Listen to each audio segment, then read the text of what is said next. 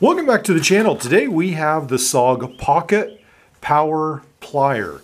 Or the SOG PPP, I guess as some people describe this. This will be, I believe, the S44, if you're interested in that nomenclature.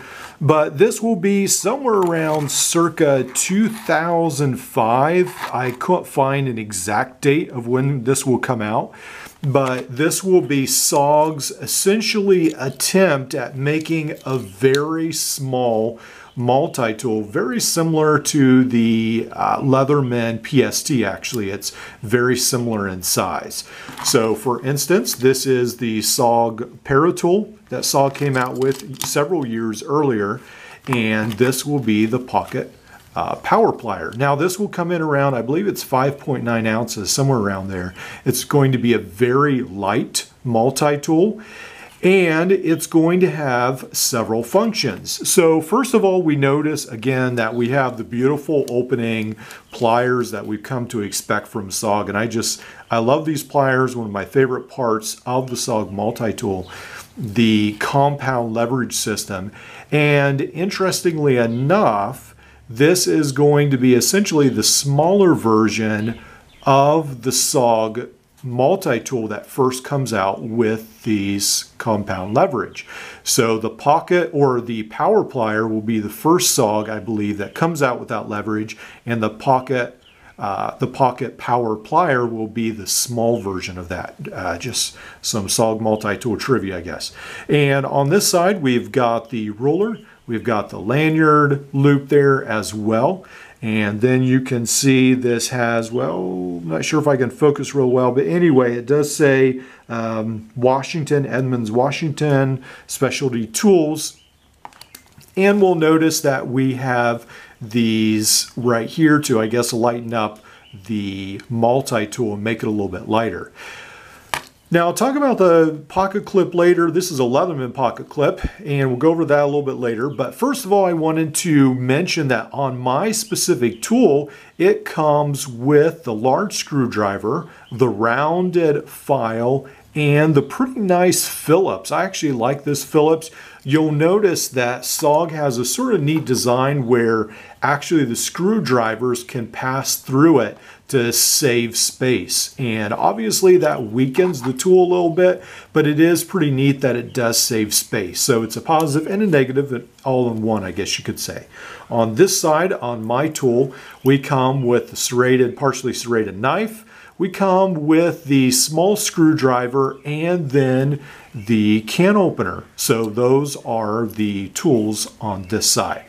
Now, I wanted to mention that there are two versions of this. There are the S44 and the S45. The one is the Deluxe and the one is the normal one. So each of these are going to have a little bit different tool set.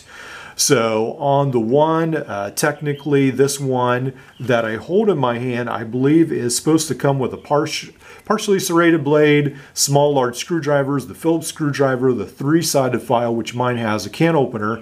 And then mine is actually supposed to come with the awl, but instead of the awl, it has the, I believe it has, well, I don't think it has the awl on this one.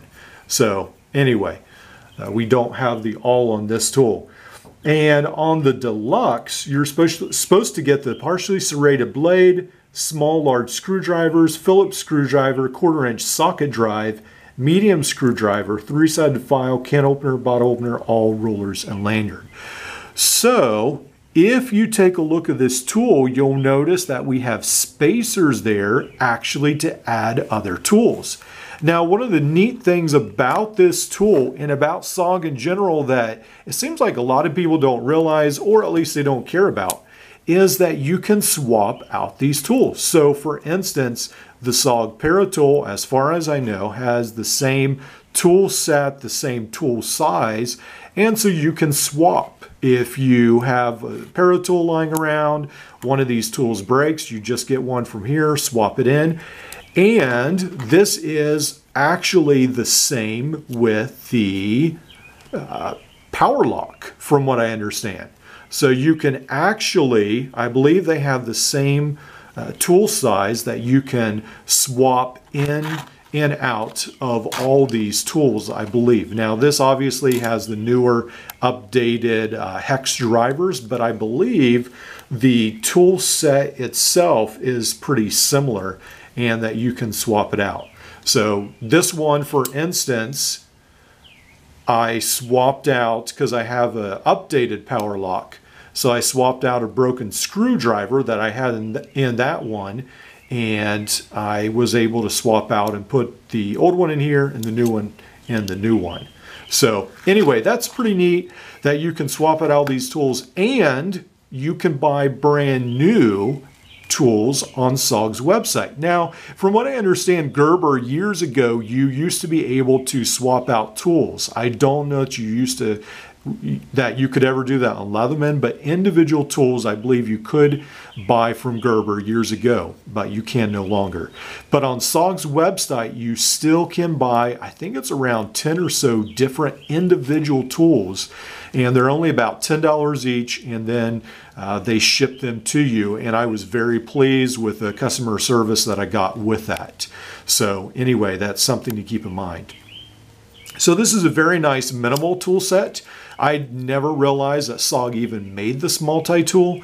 So pretty excited to get this tool. I was able to get this, I think, for about $25 or so. I would definitely, pretty much the equivalent to like a Blast or a Kick, the Leatherman. And then I was able to use the Leatherman Wave pocket clip, actually grind off the end, make a notch in there, and then this is a pretty solid pocket clip right here. And some people have been able to make the pocket clip so it actually sits against this bar and it doesn't move. But I found out I was able to tighten this down really good, and I still have really good opening and closing with this tool. And this is a pretty solid pocket clip. So pretty excited with that, and I'm still able to use this as what it's intended for, pocket clip. So anyway, this has been the SOG Pocket Power Plier, and I did want to mention again, obviously you cannot buy this new anymore. So if you buy this used, just be aware that there's a couple differences between the Pocket Plier or the Power Plier and the Pocket Power Plier. That's a tongue twister. So the biggest thing is the Pocket Power Plier is going to be a lot smaller. So this will be only, let's see here, where do we have this? This is only going to extend to the 7-inch here, where, for instance, if you would get the Power Pocket Plier, it will be about the same size as the Power Lock. So I think you'll definitely see about an 8-inch or so mark on the tool set. So keep that in mind. People don't really realize the difference of these tools anymore. They have a very similar tool set. The Power Plier has more. The Pocket Power Plier is the small version. So keep that in mind. I hope you've enjoyed this. Like, subscribe, and we'll see you in the next video.